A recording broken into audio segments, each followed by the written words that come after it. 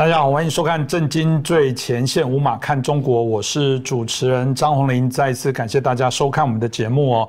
中国的人权问题一直引起社会上许多关注哦，包含台湾的，包含国际社会的重视哦，包含我们现在看起来这一次这个北京冬奥的抵制，多少都跟他们在人权的记录的部分有关系哦。我们看到不只是在香港的最明显，那包含我们过去谈到新疆维吾尔族接受这一种所谓的种族灭绝清洗这样的一些状况。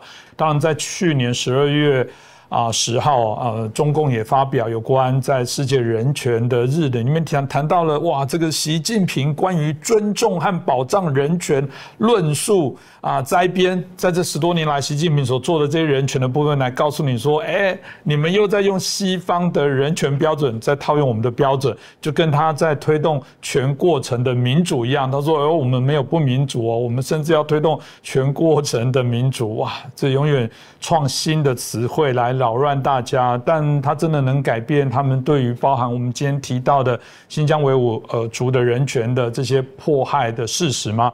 我们今天可以好好来谈一下，因为我们知道，不管是香港的新疆的议题过去我们在节目当中都不会放弃过，哪怕是香港，我们还有很多的香港朋友都知道，他们也在收看我们的节目，我们都一样感同身受，希望努力的还是能做点什么。那今天我们开心邀请到透视中国的高级研究员，也是台大政治系的荣誉教授明居正明老师来到我们节目当中来跟我们谈一下这个题目。明老师你好。主持人洪林老师好，各位观众朋友们大家好。是老师我想这个中共对于人权的问题这个我想在我们在节目当中谈论不少那但表示这个问题非常的严重但最近当然有一个重要的指标，大家在做观察，就是中共在今年20大，我们都知道在20大前多少在地方的这些官员主事的人有可能会做一些异动调动那当然包含新疆的部分都是所以大家就很好奇说，那现在他因为调动的关系，好像又引起大家的关注到底能不能从谁是这个人选可以来了解预判未来的可能的发展？这部分明老师您怎么看呢？那我们先做个简单介绍因为新疆的确最近是有人事变动，在去年这个年底的时候呢，先说10月份吧，中国大陆在这个每一次不是换届吗？你刚刚提到吗？大概就是换届前的全国换届前的各省要先后换届。那么新疆在10月下旬的时候已经完成那一期的这个常委换届。有趣的是，常委换届之后呢，他原来的这个常委新疆的书记呢叫陈全国，陈全国呢当时是连任的。好，那我们就没问题了。2个月之后呢，也就是上个月月底12月25号，就圣诞节那天呢，陈全国被免职了，然后说法是另有任用。好，那这就有点奇怪了。一般来说，就是你不会这么快说2个月之后就去更动它。这2个月更动的话，我们现在还在观察为什么。当然，现在说法说另有任用，但我们等一下就说这一块。可是我们对另有任用是有一点点怀疑的，为什么呢？因为陈全国呢，固然在新疆呢是大力镇压，然后帮现在的这个政权呢立下了功劳，但陈全国过去呢跟江派关系非常近。所以大家也觉得说他会不会再被用呢？这个点还有待考量。这第一点。第二点，我不晓得你还记不记得，在说这话说起来大半年了，海外突然披露一份东西呢，叫做新疆文件，我不知道你有没有印象？是。新疆文件就是当时就是新闻报道讲说现在出来一份东西，讲了新疆里面很多具体的政策，然后怎么样建集中营怎么监控什么等等。但最重要的就是他有一段话说，现在在这新疆采取这么严厉的这种统治政策或高压政策呢，跟中共现任的领导人跟最高领导阶层有非常密切的关系。换句话说，现在新疆的维吾尔人受到这么系统性的迫害呢，就是中共现任领导人跟现任领导阶层所干的。那这件事情披露出来之后呢，当然大家非常惊讶，因为它是直接关于新疆的，所以大家难免会说这事情跟陈全国有没有关系？当然目前没有任何证据，但是我想，习近平也好，现在中共高层也好呢，未必不会对这件事情打一个问号，然后从而会怀疑。多少会怀疑陈全国，所以这因素上，我们觉得说他不一定真的会再受到重用的原因。当然不是100%的哈，不过我们是有着怀疑。那在说他离任之后呢，就传出消息说他会接任中共中央农村工作领导小组副组长。至少到我们现在截稿时间为止呢，他前面这个农村工作会呢开过一次会，但是没有看到他的镜头。照理说，如果他新任的话，应该会看到他，所以没有看到，我们觉得有点奇怪。好，这是第一个部分。那这是离任的人叫陈全国，那么谁接任呢？叫马兴瑞。马兴瑞原来是广东省的省长，那么现在去一跳跳的去接新疆这么重要地方的一个党委书记呢，这算是高升了。那不用说了。马兴瑞是山东人，那现在60出头，然后过去的背景呢是航空航天这个专业，所以他这方面呢是专家，被人家称为航空少帅，在这方面有过比较大的贡献。13年呢，他进入政界到广东去工作，然后接政法委。2016年呢，接广东省副省长，然后代省长，然后17年接省长，现在过了4年之后呢，跳过来呢接新疆呢。所以表示说真的是比较重视他。那跟航天航空有什么关系？现在看不出来。当然，新疆是航空航天的一个重要的一个地区。那是不是要把广东的一些经验带到这边来？我们也还不很确定。不过这个东西呢，我们还有待观察。所以这是一个人事的变动，所以这点呢，我想先提出来给大家观察一下。的确，老师刚刚提到，因为新疆那样的地方，大家提到了现在航太的一个竞争的有没有这样的一个可能，或者是广东都知道它应该算是经济的大省哦，特别把它移过去，有没有什么特别的一些想法？当然我们也不得而知哦。不过大家至少可以肯定的是，过去这段期间以来，至少当初负责的这些官员哦，对于新疆维吾尔族的这些镇压，盖了非常多的这些集中营的部分，这都是一个事实哦。反倒是大家很好奇，那这个我们讲的马兴瑞上来之后，有可能会不大一样。老师您自己的推测呢？我们当然希望了，但我坦白讲，你仔细去了解中共的话，这可能性不大。这个事情我觉得坦白讲有点困难，因为如果说，其实我们过去我就谈过一点点这方面的事情哈。我说中共对老百姓统治呢，向来是非常高压、非常残酷的，但对少数民族更加高压、更加残酷。那么新疆呢，尤其如此，为什么呢？因为新疆过去就是中亚了，然后就一大堆这些穆斯林，一直到土耳其都是穆斯林，那这么大一块，然后又出了很多所谓这个叫什么基本教义派，而这基本教义派呢，原来跟新疆的关系呢有，但并不密切。但中共在担心之余呢，加大了对新疆的镇压力度，反而把很多新疆人逼向那边去。所以我觉得中共做事情真的不聪明。那么简单说，就是对于以中共对少数民族政策来看呢，你要他放松不太容易。所以马兴瑞去那边，我想能做的有限，这第一点。第二点，如果说你把新疆历来的一把手都看一遍的话，我想你更不会乐观。我就随便举3个名就好。第一个就是王震，王震过去叫新疆王，他在新疆统治，因为当时中国刚刚打下中国大陆，然后他就是第一任的这个新疆王。他统治新疆的，简单说只有一个字：杀。什么地方有问题我就杀，什么地方有问题就杀。杀了之后就是维吾尔人到晚上小孩不听话就说王震来了，小孩就不敢哭了，杀到这种地步，这是第一个。第二个残酷，我随便讲了，其中好几个都是。第二个这个残酷统治叫王乐全，杀的虽然没有王震这么多，但镇压呢毫不手软。所以你刚刚前面讲的很多那个措施手法呢，很多是他先引进来的。第三个就是陈全国，陈全国在前这1-2年来镇压新疆呢，从来没手软过。你刚刚数了那些，不管是集中营啊什么等等，很多是在他手上完成的。所以，照这样说的话，中共对少数民族这么心狠手辣的话，我猜马兴瑞绝对不是因为说人比较慈善所派到那边去的。当然，我刚刚前面有提到过，老师也提到了，在早期的时候做的这些事情哦，大概都有很多明确的一些资讯跟资料。他们会说没有啊，我们最近改变了，整个中国经济已经发展之后，哪有？他们也很想享受中国经济的美好果实，哪有你们想象的？他们如果有饭吃、安居乐业，其实我们现在把新疆规划发展非常好，铁路啊等等什么都很好，哪有你们说的？这真的又是西方恶意的做一些假讯息，同样说我骂我们在分化，你们也在分化我们中国内部对于好像我们有很多人权的问题。老师，这个还是有很多人也许翻墙，或者是在中国内部来讲，还是会觉得没有啊，真的没有。你明明大家笑容笑得都超级灿烂的，为什么还会有这种说法？是不是真的是假的？坦白说哈，中共造假了，那不用怀疑了哈，这大家都很清楚了。中共造假现在造到就买到外国网红帮他们洗白，这我们也都知道了。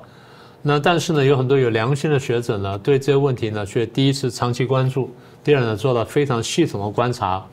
那最近有一些学者呢，海外的一些学者呢，因为一方面出身的关系，二方面可能是因为这个真的是关切人权问题，所以对这做了很系统的介绍。那我记得有一个人就是很完整的介绍说，到底新疆有没有种族灭绝的这个情况，他认为有。为什么他认为有呢？他列出了7、8点啊。那我简单就介绍一下。我先讲一下标题。他说，第一看见就是新疆的生育率呢大幅下滑。第二呢，那个新疆维吾尔的精英呢大量消失。第三呢，看到维吾尔的小朋友呢被强迫跟父母分开。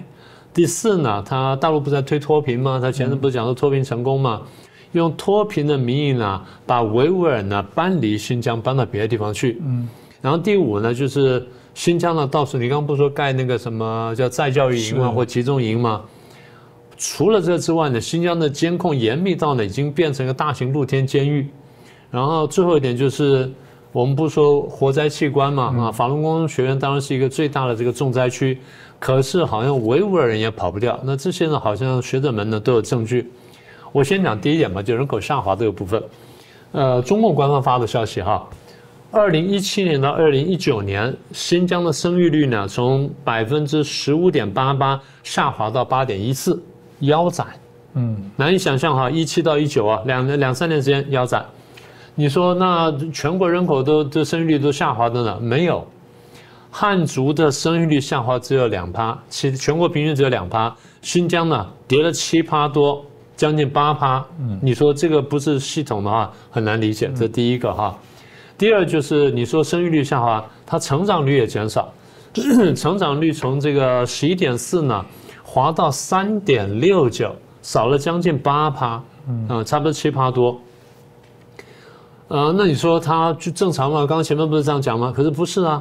你如果回头去看2010年到17年，新疆人口是缓步上涨的，那为什么17年突然间下滑？所以我觉得你刚刚讲的一个东西很有启发性。因为17年恰恰好，就是他们开始盖那个广泛大型盖那个叫集中营或者叫那个什么再教育营的时间，所以是不是大量的维族的青壮男士呢都被关进去之后呢，导致人口这种断崖式的下滑？我觉得这点比较值得注意啊，这第一个值得观察的地方。第二，刚刚我们不提到说维族精英嘛，维吾尔族精英嘛，我们晓得说很多集权国家呢，在对付他老百姓的时候呢，他不只是对付一般人，因为他晓得说谁是意见领袖，谁有影响力。中共对于这少数民族向来也是这样做法，所以对维吾尔呢，他们也非常系统。那美国有个叫维吾尔人权计划，然后有些学者、专家跟一些这个国际媒体也都做过类似调查，他们整理出的东西来。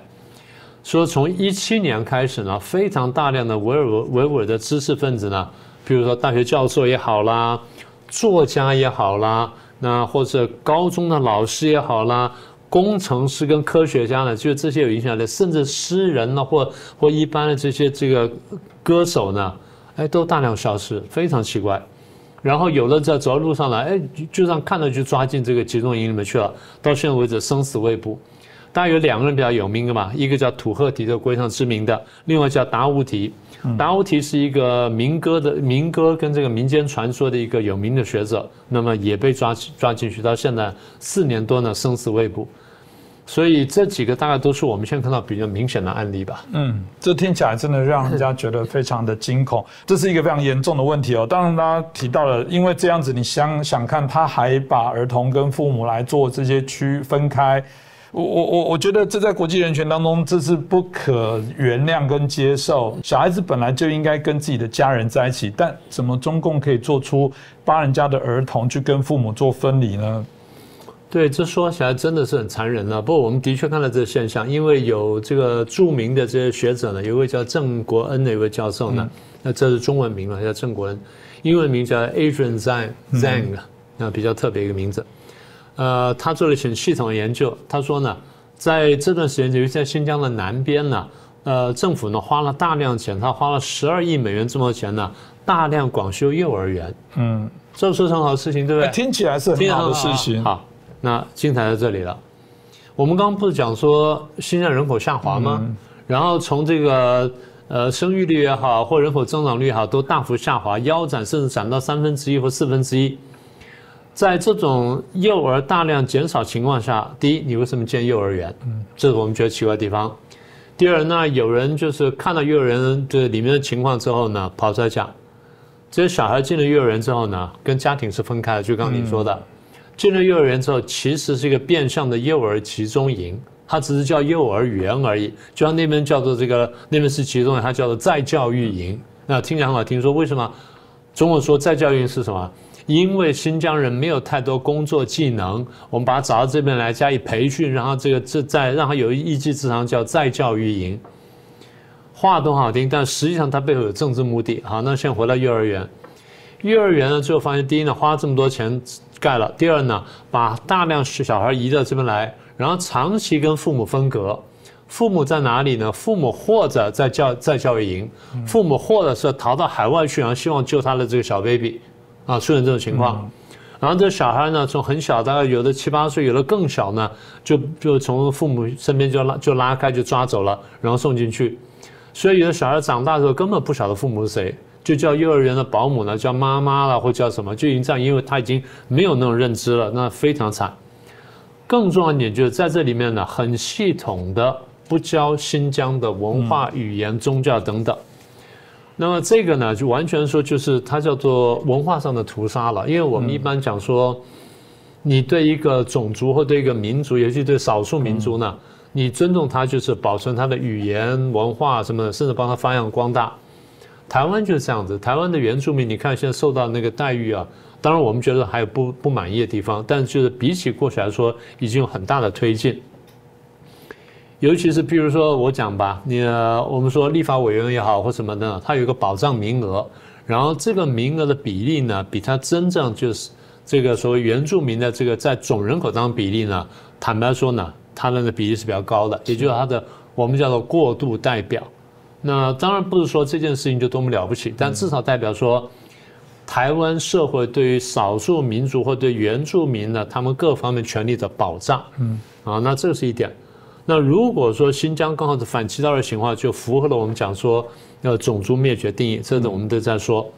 所以这第一块我们看到，第二块呢跟幼儿没有直接关系呢，他不讲脱贫吗？我们在大概去年大概8、9月份吧，我记得，当时中国方面不是宣布说他已经脱贫了吗？把极度贫困人都已经都拉拔出来了，什么等等。中共用脱贫的名义呢，把维吾尔人呢搬出去。那你说搬出去不见得是坏事，对，不见得是坏事。但搬出去之后呢，他把他拉到别的地方去呢，然后去做工。那你说，新疆不是奴工，什么奴工产品什么的，对。但如果说我把它在新疆那边做，你很容易看到是奴工产品，因为是新疆出来的。但我把新疆人拉到甘肃、拉到陕西、拉到四川或拉到湖北去做的话，你还觉得是新疆奴工吗？你很难查证，对不对？你这根本无从查证起。说新疆几千万人在一个10几亿人口国家里面一撒下去呢，那根本就像这个糖撒在这个红豆汤里面，你看不见的，很快就融掉了。所以现在你把这人搬出去之后呢，他们因为原来还拿到一些材料说，它叫什么？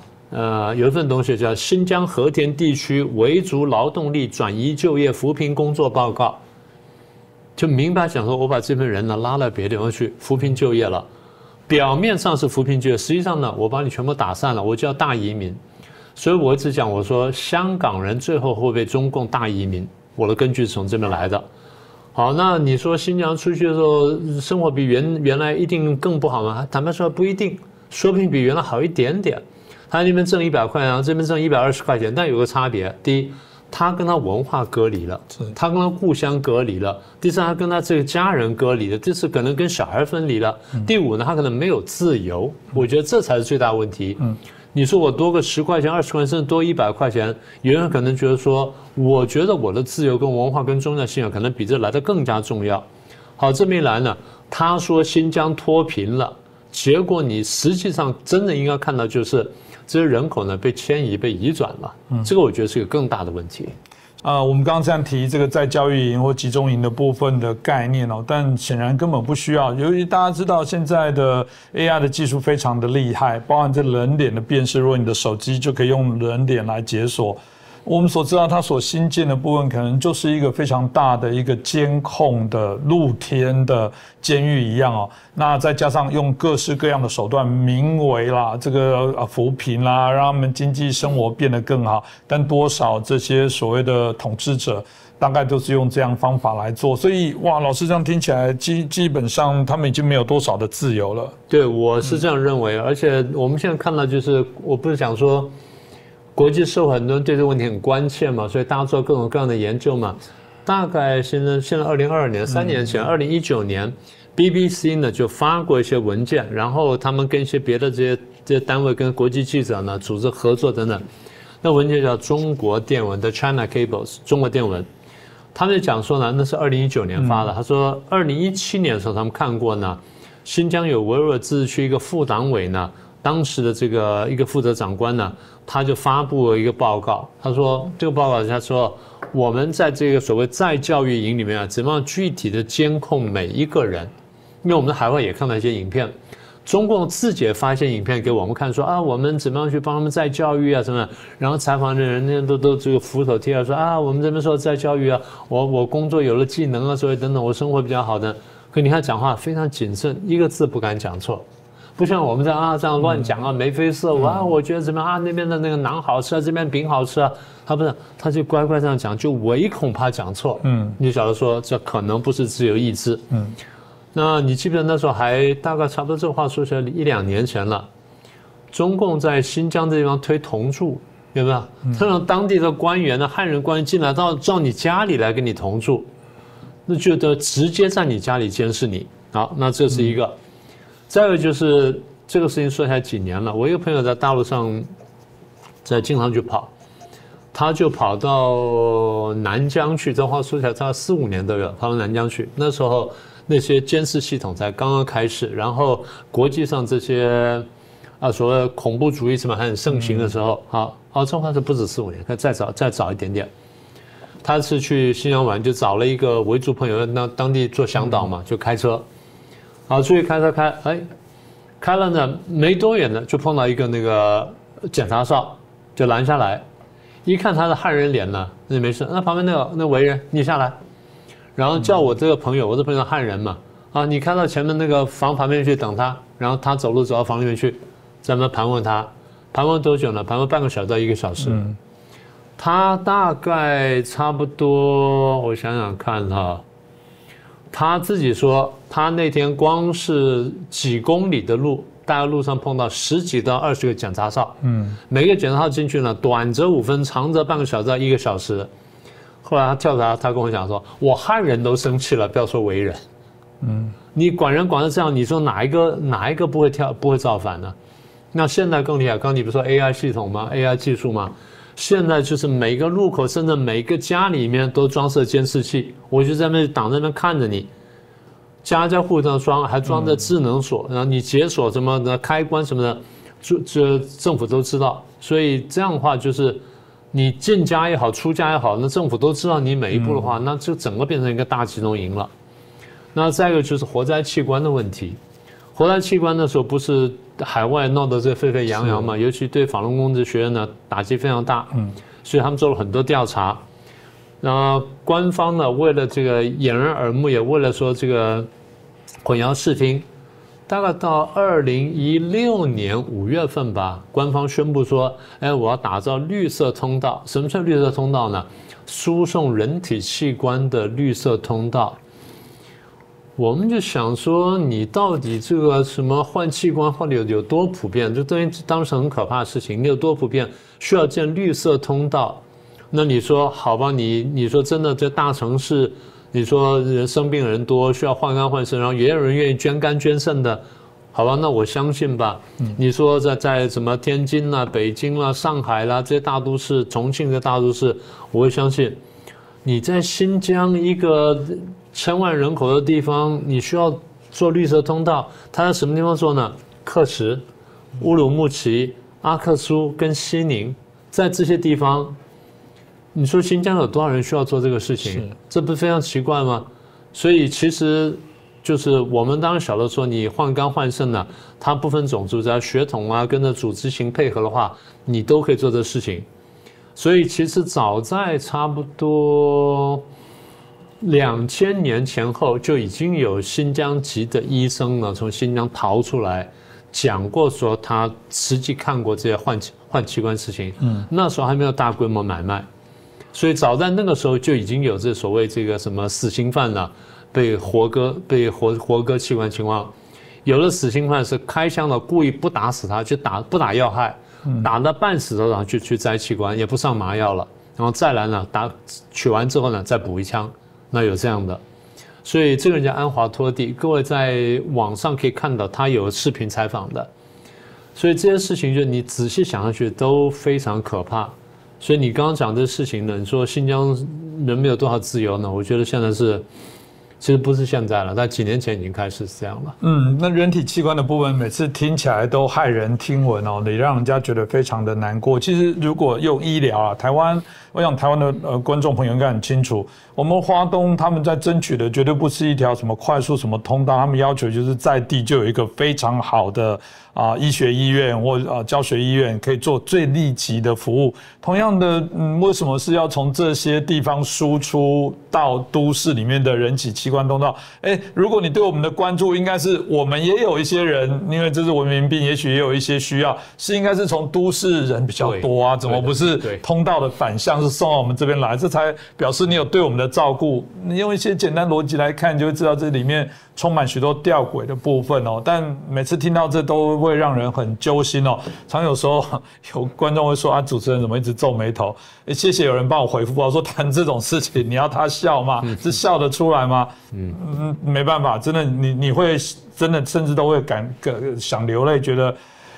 这也是我在谈到这为什么我们不能自由意志的选择我们自己的希望的生活方式。中国人民做的选择我们尊重啊，但显然这些人所受到的恐惧哦，所以有人一直把台湾说台湾现在执政，台湾现在走威权，台湾也是什么绿匪什么匪，不是让民进党或者执政的讲话。我说拜托，差太多了。台湾人任何人发言，没有我今天主持完节目，跟明老师很害怕说，老师待会你用哪个通道？那个假胡子要不要借我一下？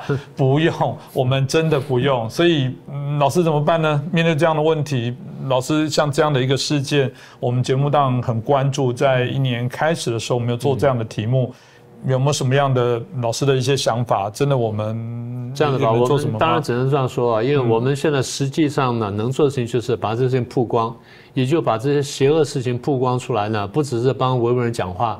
那么也帮这个香港人讲话，帮藏人、帮蒙古人讲话，但更重要就是帮中华民族讲话，因为受到迫害的不只是少数民族，整个中华民族呢受到共产党迫害。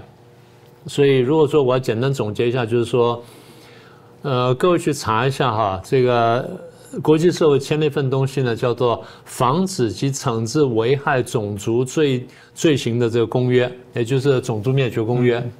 种族灭绝公约大概有几个重点啊，譬如说这刚刚讲说把小孩分离啦，然后有系统的杀害他的这个人呢，或者有系统使这些种族呢，或这群人呢，在身体跟精神上受到迫害啦，然后什么等等，或限制生育等等。你把这些全部看完之后，发现中共在新疆做的每一件事情都符合这5条，或者说这5条他全犯了。那这个公约讲说，你只要犯1条就犯了种族灭绝罪，5条都犯的话，那你在新疆的确是有种族灭绝，这点是这个斩钉截铁的。所以我想我们在这边在这个新年伊始讲这件事情呢，是提醒各位说，人权的问题呢在新疆很严重，人权问题在中国大陆的任何地方都很严重。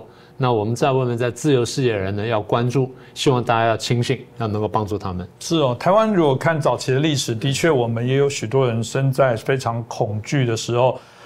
至少我们可以很骄傲的说，台湾历经几次政党的这些转变哦，这个轮流的一些执政之后，当然一些狗屁倒灶的事情还是会有，但我必须说，台湾人民对于所谓生活上的莫名的恐惧，当然生活压力不讲哦，就我们谈到政治上的这种恐惧，我敢讲真的是少，非常非常的多了。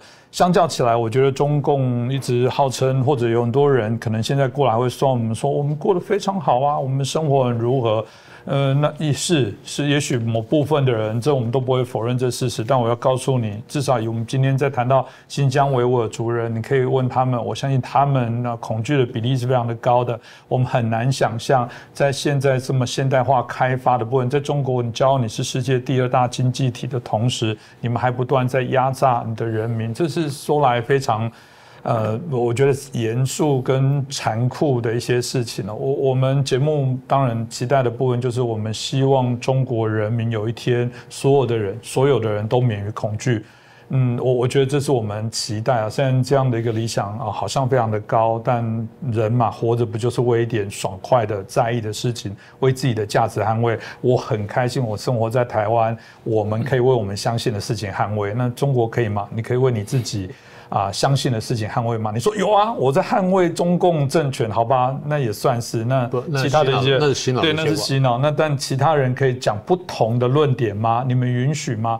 我觉得大家可以好好来思考一下。那今天再次感谢明居正老师哦，为我们带来今天维吾尔族的这个议题。我想我们持续还是会针对刚刚也谈到了，不管是藏族，不管我们谈到的这个香港。甚至现在澳门哦，过去澳门感觉一直避开风头，但澳门我们过去老师也谈了几个议案来讲，都产生了一些质变哦，这都值得我们好好来关注一下。那就谢谢大家收看我们的节目，也希望大家在新的一年持续支持我们。再次感谢大家的收看跟支持。